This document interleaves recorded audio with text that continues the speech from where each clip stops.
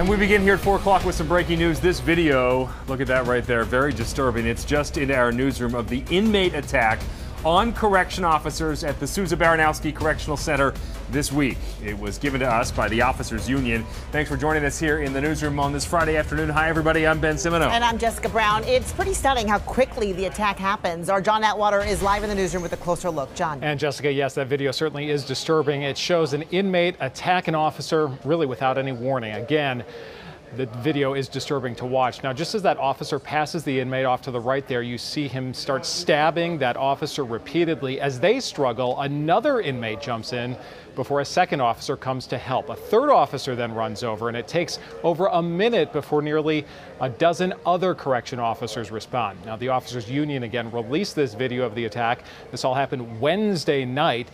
They say 2 of their officers suffered stab wounds.